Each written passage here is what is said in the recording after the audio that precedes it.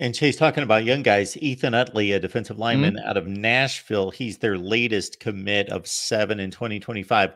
Your thoughts just about how recruiting's going, big targets out there? Are people satisfied with the Josh Heupel recruiting effort at this point? I think people are mostly pleasantly surprised.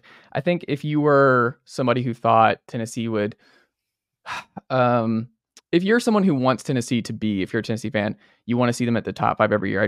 You're not going to be happy. It's just hard. Like you look at who's ahead of them, and I always ask this question of people who get frustrated with where Tennessee's at. If they're somewhere in that 10 to 13 range more years than not, that still puts you in the blue chip ratio of teams that can win a national title. You want to be somewhere in that top 15 is what I've always said. It's like if you're in there, you're going to have one of the 10 to 15 best rosters in the sport. And that's a good spot to be in, especially with the expanded playoff.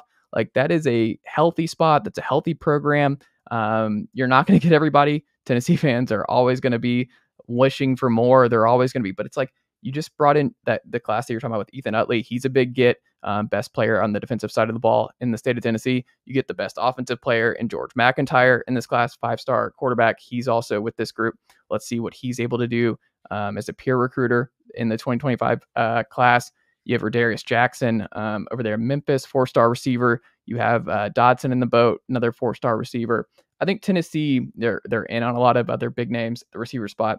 But I think you got to be happy. I think Tennessee has developed really well. They're right there in that blue chip ratio. They'll be, I think right now, I looked at On3 this week. They're somewhere in that 12 to 13 range in terms of blue chip players going into 2024. That's good. Like I think for Heupel and the questions coming in of that kind of jump from UCF to Tennessee, he's done a really good job, and I think the staff has done a really good job. And Chase, you mentioned the 12 or soon to be 14 team playoff and what that does to a fan base like Tennessee. And we talked a little fan psyche before we started to record. And on one hand, I got to think that when it was just a 14 playoff, sure, there were a lot of frustrated fan bases out there thinking, okay, we've got the same 6 or 7 teams competing for playoff spots every year and making the playoffs.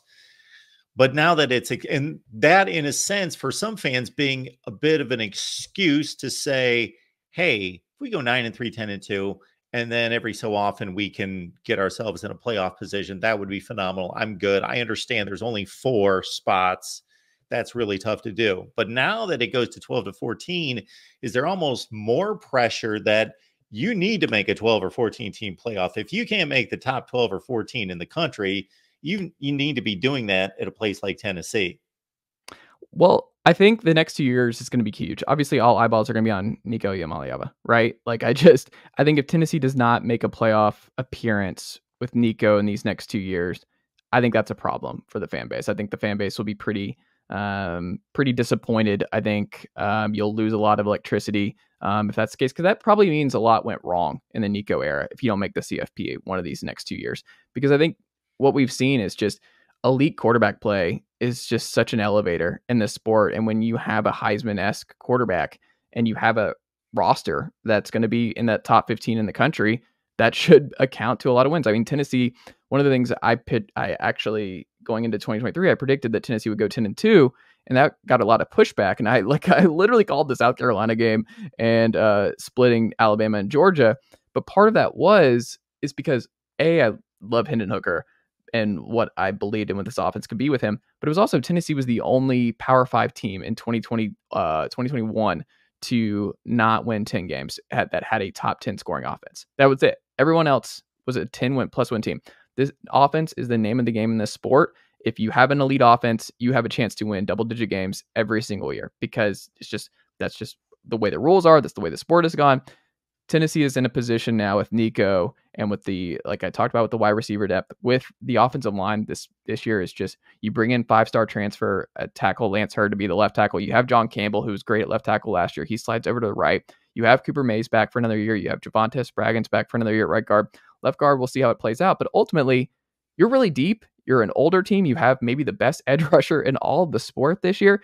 If Tennessee is not a playoff team, I think some stuff went really wrong, and it's you hope that's not the case as a fan, but I just think there's so many reasons for optimism right now that Tennessee will end up making the CFP the next 2 years, because it's just, I think Nico's going to be really good.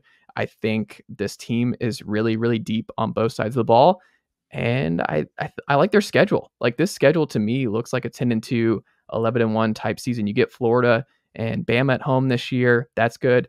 I actually prefer the Georgia game on the road because that way you get one of those more coin flip games at home at Tennessee, because it's not really a coin flip, as we've seen. Like, Georgia's just a different kind of beast altogether that you kind of would rather that be a road game. So if you get a big upset win, great. We got it on the road, and we also got those big home games, because I think being at home was huge against South Carolina last year. It was huge against A&M last year, getting both those games at home.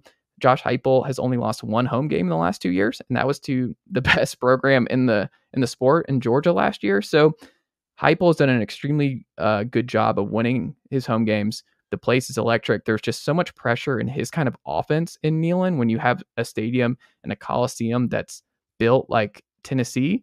It's hard when you get in a hole against this offense and the crowd's really rocking. It's just hard not to let things unravel. We've seen Kentucky unravel. We've seen South Carolina unravel. We saw A&M unravel. It's hard when things go awry against this iteration of Tennessee football. So for me, I look at the schedule. It's just prime for a 10-2 plus run. And I think if you're in the SEC and you win 10 plus games, you're going to find yourself in the college football playoff, especially with this expansion. Chase Thomas laying down the knowledge for us. The Vols get it on the orange and the white.